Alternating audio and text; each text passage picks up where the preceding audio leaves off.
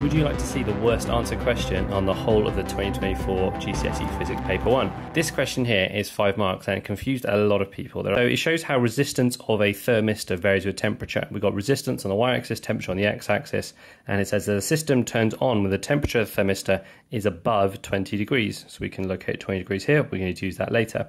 To determine the potential difference across the thermistor when the temperature is 20. Now the other missing bit to the circuit is this part here. So the question is all about this circuit, which is a series circuit with a fixed resistor and a thermistor here with a voltmeter reading across it. And the question is asking us to work out what this reading is here. Now we should know that potential difference is going to be fixed in a circuit. 12 volts provided by the cell or the battery has to be shared between these two components.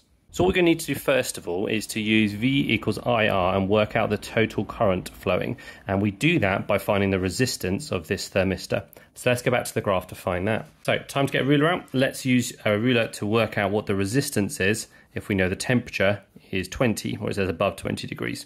But it says when the temperature is 20 degrees. So we grab our ruler and use a nice straight line and we go along and we should see that the line, the resistance ends up there. There are 5 squares between 0 and 100, so it's 1, 2, 3, 4 upwards. So this is 80 ohms. So what we need to use then is to figure out that actually when I said V equals I times R, that was for the whole circuit. So now I know for this part of the circuit, this bit is 80 ohms.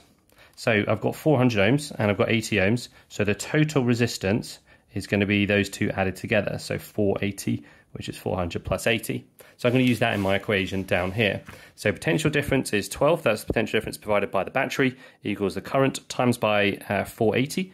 So to work out I need to do 12 divided by 480. It's going to be quite a small number, but that's okay. Currents are normally quite small, and that gives me a current of 0.025 amps.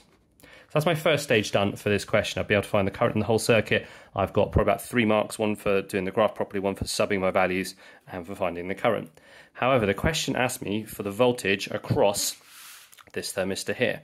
But now I've got the total current in the circuit. Bear in mind it's a series circuit, so the current is constant.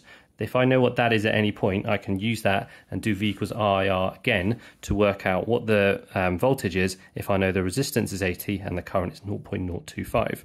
So this was for the total, so I'm just going to write total here. This one now we're looking at just the thermistor, the thing it's asking us to look at. So I'm going to do V equals I times R again.